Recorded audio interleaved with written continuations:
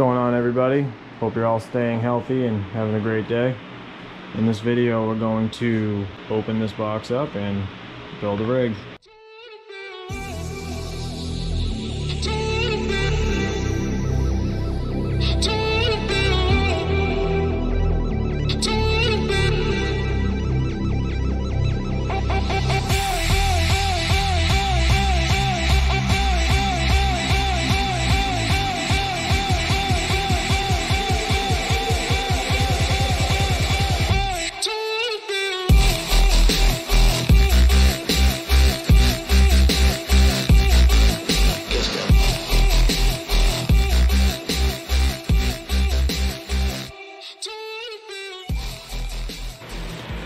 There they are.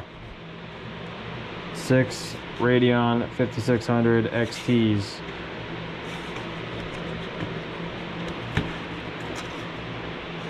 I like how it comes with this little plastic guard to cover the PCIe connection. It's neat. It's got a nice backplate too. It's like a carbon fiber feel almost.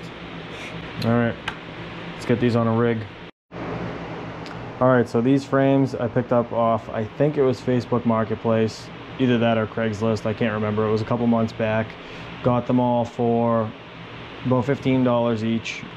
There was 13 of them total, so they came with all of these Molex risers, and I'm gonna change it to the 6-pin. Alright, so here it is. Pretty much everything you need to make your first rig. So we have, to start, the H110 Pro BTC Plus motherboard. It accepts 13 GPUs. We're only doing 6 on this build.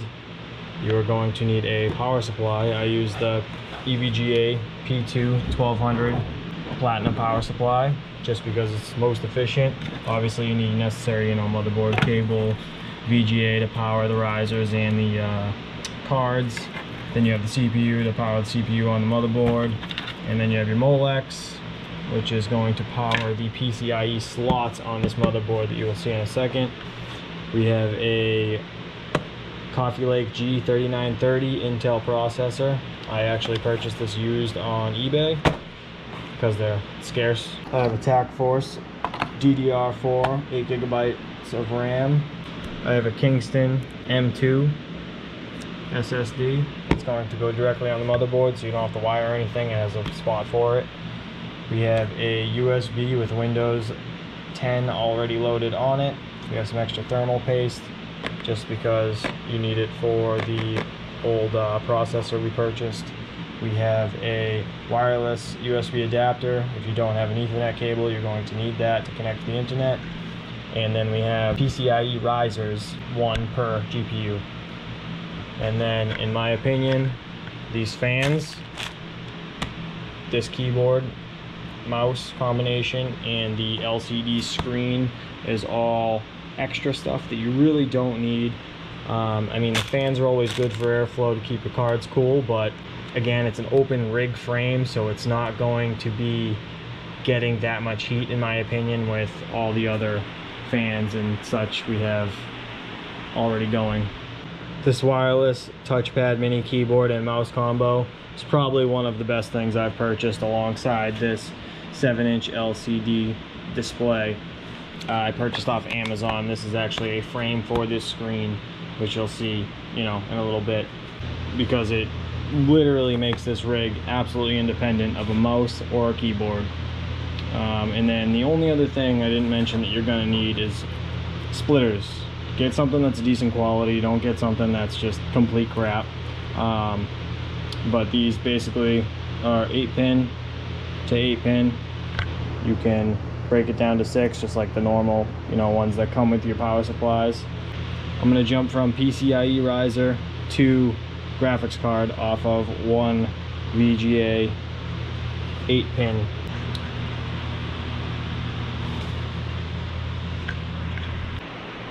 Alright, frame's clean, got all the old PCIe risers out.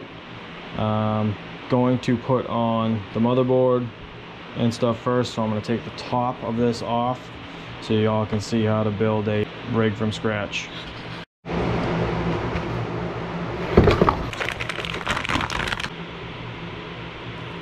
Alright, so this is the motherboard. It's got 13 PCIe slots. You can put a GPU directly on the motherboard if you'd like. Here's the M.2 spot for the SSD that we're going to use to, you know, put Windows onto it. That's where your CPU goes, and that's all your connections.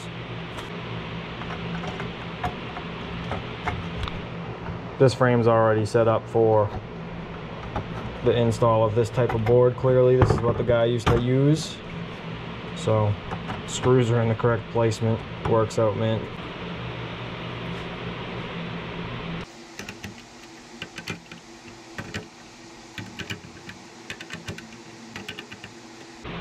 There she is, installed on the frame, nice and secure. First, I like to install the processor. Alright, so there's the processor. You want to try to avoid touching the back if you can. This corner that's right there, the little shiny triangle, you want to insert to the bottom right if you're looking at it from this angle. You just drop it in, put this down, push, and that should pop off. Next, you grab your thermal paste, put a dot right in the middle. Doesn't need to be huge. Little dab. Grab your fan. Plop it on. You want to give it a little tug just to make sure it's firmly secure. Then this gets plugged in there.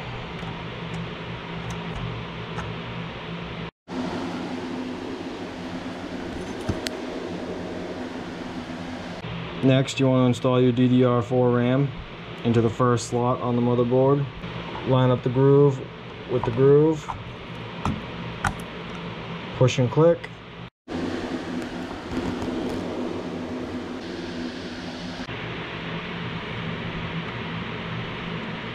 Install the M.2.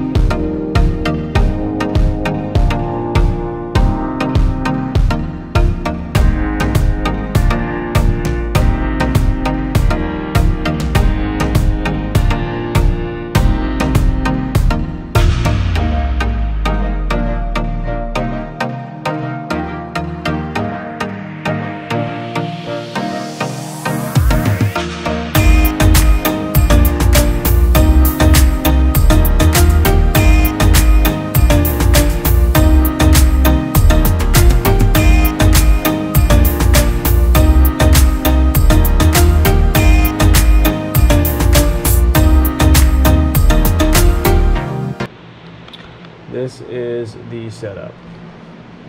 You want to have your Windows flash drive plugged in. You want to have your wireless Wi-Fi card plugged in. The little sensor here for the keyboard and mouse, you need to have that plugged in. Power, USB to the screen, and power to charge the controller because there's a battery in here. And then you just want to start it up. Make sure everything works.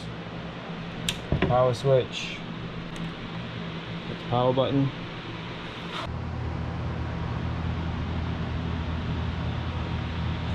Alright, we have everything up and running.